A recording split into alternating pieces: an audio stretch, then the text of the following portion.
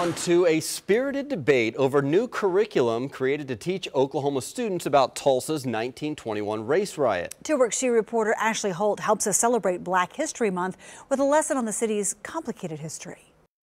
John Hope Franklin Park tells a story, one of the people and their accomplishments, their hope burned to the ground. You can't really understand the history of this state unless you look at it and look at the role that race has played.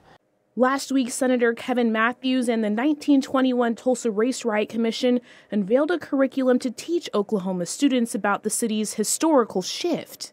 One of the first questions on the curriculum is it a riot, or was it a riot, or was it a massacre?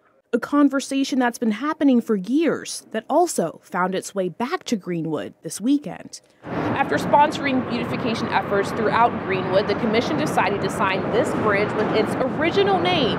But after getting feedback from the community, it decided to erase riot and replace it with massacre. But what neither side of this debate is okay with is whoever decided they wanted to erase the story altogether. What happened was indeed a true massacre.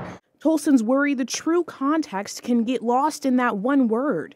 Booker T. High teacher John Waldron says the word is significant. Well, I think the suggestion that it was a riot is that it originated in Greenwood. That somehow the people of Black Wall Street destroyed their own community. The violence was mostly committed in Greenwood, against Greenwood, by people from other parts of town.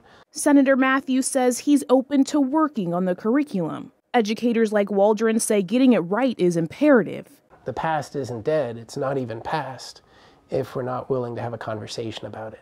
He says what we should all want is to make sure reconciliation is reached so Tulsans can eventually say, despite the hard lessons of the past, we survived. From Tulsa, Ashley Holt, 2 Works for You. Senator Matthews says anyone can join the Race Riot Committee or give input, and he invites constituents to a public forum this Thursday. It's at 6 in the evening at the Rudisill Regional Library.